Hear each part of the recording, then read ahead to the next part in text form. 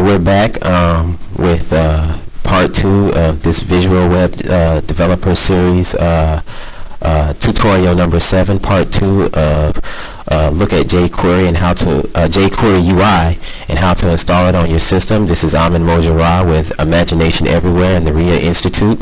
And as I was saying earlier, if we look at the page that we just loaded up, you don't see the icons, you don't see the other effects that you should see, like the glossiness. It's a little hard to see on the Blitzer theme, but if you look here, you can see the gloss.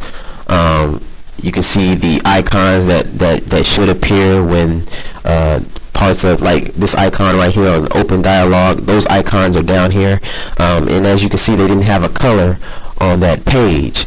And so if we go back to our solution, we have the style sheet. The style sheet did what it needed to do, but what we really can do, and just to make everything easier on the bandwidth that you use, is if we go back to the jQuery website and we go back over to development and we scroll down to the Google CDN for JQueryUI and click on the Blitzer theme, all we have to do, if we zoom in, is copy this URL right here,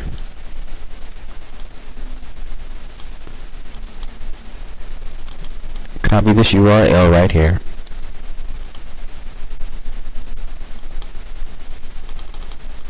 I don't know why it's taking me so long to copy it.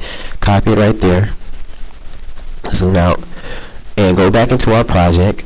And if we zoom in, and where the href tag is, what we can do is we can, instead of using the style sheet in our solution, in our web folder, all we have to do is just paste the URL there, zoom out,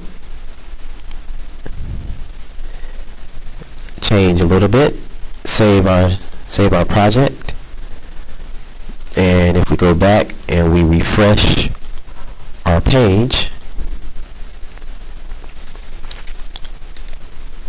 voila, here we go. You have the icons now, you have the full stuff for the calendar, the slider, everything else. And since if you all watched the video yesterday, you already know how to go in and customize this. You can erase all this.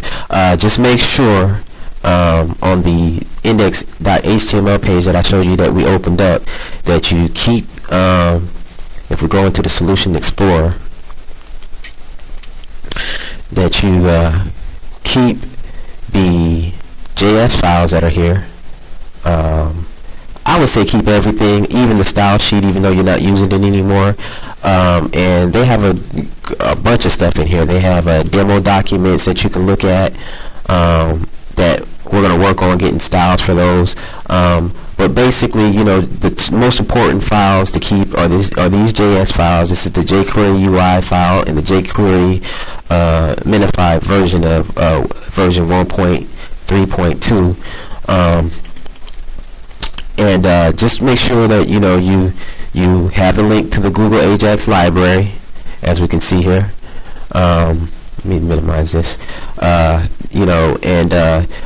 make sure that you have the functions for all that initiate all of the effects and the widgets. So as you can see, they have the dialog link, the tabs, the accordion, all the tools, the date picker, the slider, the progress bar, the hover over, and like I said, I'm going to do a whole video series on jQueryUI, because I know there are a lot of you out there that are going to want to do incredible things with your clients and your websites, and we're going to get into it.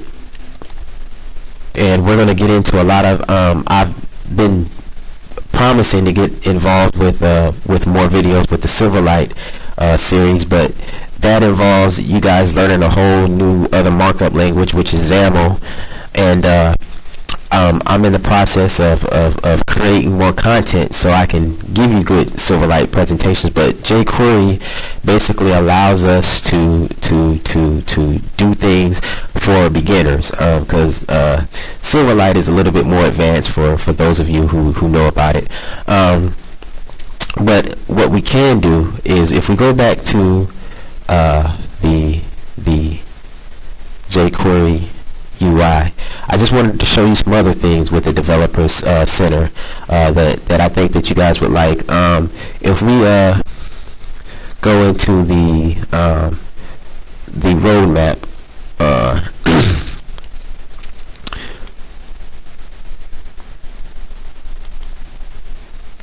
this will tell you about all of the components and what they're looking for in the future. So you know, if you want to look at all of the components that they're working on,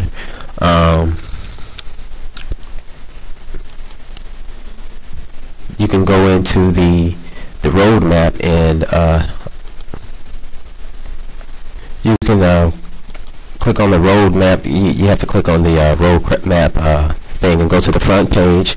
And if I zoom in and show you all the controls, like the tab, they'll tell you that it's complete and it's stable. You know, and they'll tell you the type is it's a widget. They got the sortable, which is interaction function, and they show you all that's complete. But they also show you what's in development. They have another modal type of box in development, an autocomplete box, tooltip, menus, buttons, a shadow toolbar.